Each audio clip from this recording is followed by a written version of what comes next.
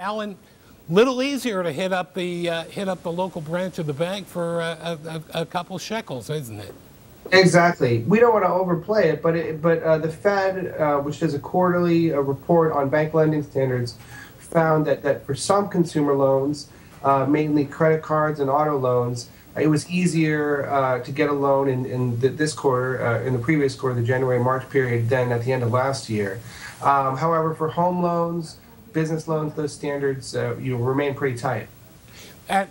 Alan, why the breakdown there? Why is it easier for me to get plastic in an automobile loan, but we're still seeing a little bit of reluctance to loan for me on my house?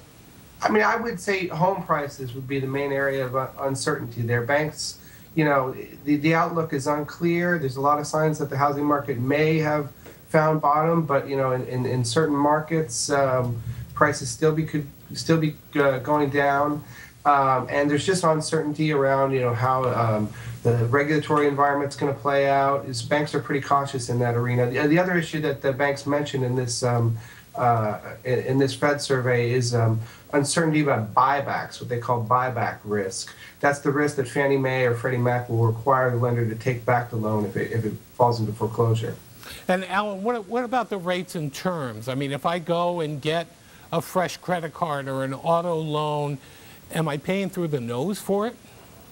Yes, and so this was an interesting point in the Fed report, less on the consumer side, but on the business side, the Fed did find that for business loans, banks were starting to ease their terms quite a bit. And that's a good sign for the economy. More competition for business loans, heating up, and maybe we'll see those loans pick up, which could really help the economy at this point. And what about the housing market? I mean, are we seeing any indication that I mean, obviously banks are gatekeepers for the housing market, with some signals that we've seen signs that even areas like Phoenix and Miami are starting to see a little bit more activity on the home sales front. Are the banks ahead of the curve on that or behind the curve?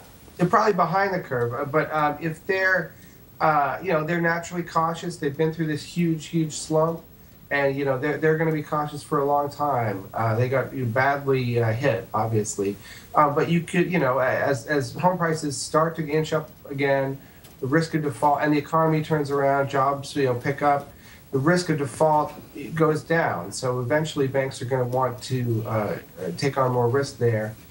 But I think that's a ways off, and there's a lot. At the same time, there are a lot of banks that are unsure that they want to be in the mortgage lending business anymore, or unsure of the extent to which they want to be in that business.